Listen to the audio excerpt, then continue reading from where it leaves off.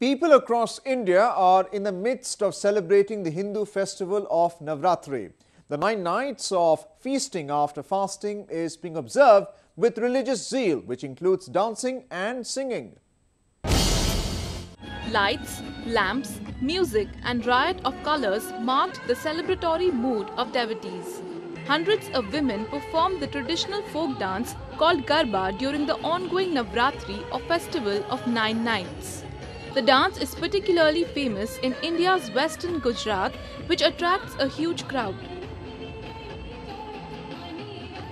और ये नवदा भक्ति का महत्व है। 9 दिन हम सिर पे गरबा लेके माता जी की आराधना करते हैं।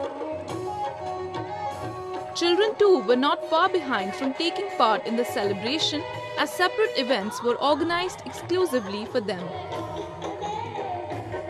The tradition of Garba dates back to ancient times when women performed the dance to please goddess Durga for the victory of their husbands in war.